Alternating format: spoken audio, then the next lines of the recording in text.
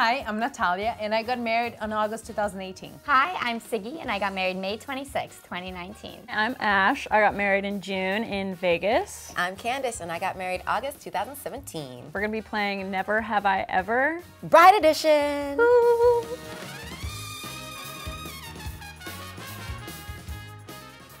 Never have I ever purposefully given my bridesmaid terrible dresses. Boom.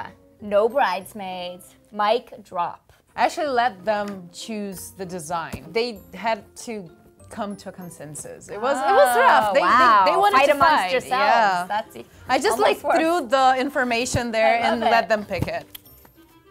I'm not a horrible person. They got to choose their own dresses. I told everyone Vegas. Elvis, Wild at Heart, that movie with Nicolas Cage. Never have I ever changed something about the wedding behind my partner's back. I don't believe I did, but I also kind of had free reign with the wedding. He didn't care much about details. I don't think he would have cared. Well, then we married some pretty great guys, didn't we? Yeah. I don't think so. Yeah. He had opinions, but it was good. I wanted him to. Never have I ever invited someone to the wedding for petty reasons. Oh, I wish I could say I have. I had an ex at my wedding, and he was with his girlfriend, so it was kosher, right? I would say not for petty, more like, oh, I want to be closer to this person. Personally or professionally, I wanted to have more of a relationship. So I wouldn't say petty, I would say big picture. Never have I ever turned into a bridezilla.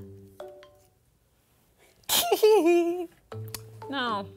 No? I know. I mean, I wasn't a complete bridezilla. However, I was very adamant about a certain person not working my wedding. So when I met with the wedding planner, I said, make sure that that person isn't scheduled for my wedding.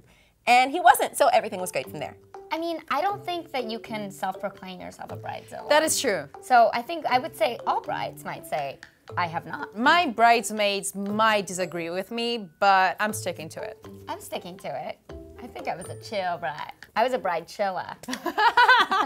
Never have I ever spent more than I was supposed to on my wedding.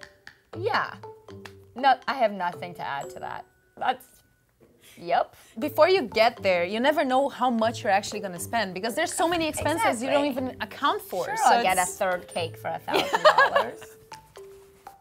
I could only twerk so much to pay for my wedding. I wasn't trying to do any more. Like, my back was aching, but I made it through. I had the talk with like my dad mostly, like, yeah, but what if I paid you back? You might. It's gonna, I probably won't. not. I was hoping to spend something like 75.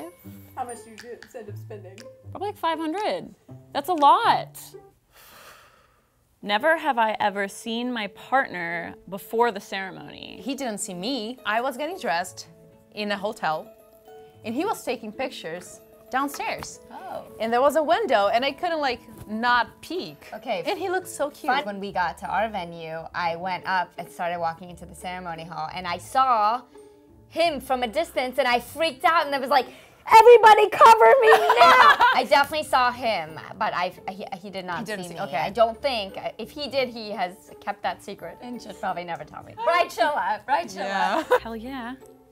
Okay, Yes. so my husband and I rode to the wedding together in my dad's truck. You guys The shared night a hotel before. room? Oh yeah, the night before the sacrilege. Oh, oh boy. The night before the wedding. And I still wore white. I think some of the wedding traditions are just BS, old things that people keep up, and I'm like, for what? I think everyone should just do whatever the heck they want to do. Never have I ever forgotten my vows. I had memorized my vows, but when you get there, all the emotions, everything is happening, and it's just a lot. So I did bring a cheat. Like I had it. I still messed up. I don't know how. Yeah, it's because impressive. talking is hard. We didn't really write vows, partially because my husband's English is not the best, and he didn't want to be embarrassed on his wedding day. We know the love's there. We know how we're gonna care for each other for the rest of our lives. What's the purpose of explaining this to everyone else? And like, we're already doing this big ass wedding. They could just watch that. The rabbi forgot to let me speak, so I grabbed the mic and was like, women can speak in 2019, and made some joke and said my vows, but they were written down. I did not go off book on that. We did our vows by the pool after a couple margaritas, so So the truth was there then. The truth was there, yeah. Never have I ever lost my ring. Oh my God, look how pretty your hands are and look at mine. It's all right. Different people, different brides. My husband thought he lost his for a while, and then I found it in his drawer where he normally puts it, but he just has a habit of not looking hard enough sometimes for certain things. No. And actually I have nightmares about it all the time. That's terrifying. I know. If you notice, I am actually only using one ring. My engagement ring, the one that I got, that he picked for me, that was super cute. I didn't lose the ring itself, I lost the stone. The stone fell off? Yeah, it did. Well, I would say that's his fault. Or the jewelry store. Or, that. Not my fault. Definitely. Not my fault. Not your fault. Never, Not your fault. never my fault. Never have I ever gotten into a fight with someone on my wedding day.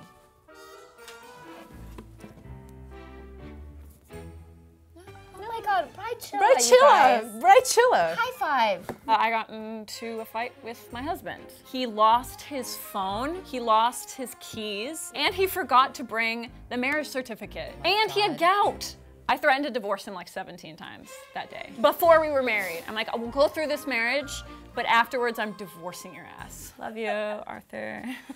Never have I ever tried on more than 10 wedding dresses. I mean, the wedding dress is really important. You're gonna have lots of photos and videos and proof. I live in LA, I went downtown and did a lot of shopping with my mom and my best friends, and we were trying to figure out which dresses to wear. Yeah. Exactly. At the end of the day, I got to choose the dress that I wanted and had it custom to the idea that was perfect in my brain, and it worked. Trying all the dresses actually helped me appreciate my dress a little bit more. 100%. Oh. Oh, sorry. That's awkward. I tried on a lot of wedding dresses and I went to a lot of wedding stores and there was a lot of drama and I ended up with the original dress I tried on. I didn't even bother because as soon as I tried the second one, I was like, this is it. I still look at wedding dress pictures on my God. Instagram and think like, should I have worn that one? It's like actual disease. Ask me how many did I try on after I already purchased one. I did buy a second one. However, I didn't wear it.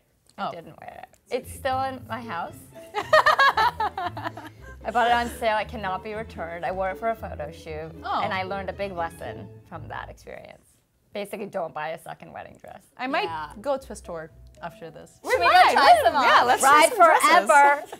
Never have I ever thought about eloping. No.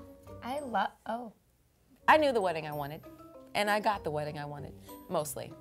I loved my big wedding. Actually, my husband wanted a small wedding in Switzerland where my grandparents live, like a very intimate, and I was like, everyone must be at our wedding in Los Angeles, California. Well, in my case, I was kind of like deciding with my family what we were gonna do, and it just seemed like a lot of work, Multiple times I looked to Corey, my fiance at the time, and I was like, should we even do this? Let's go to Vegas, it's right there. But no, I'm glad I did have a ceremony, and I'm glad I could share it with my family and friends.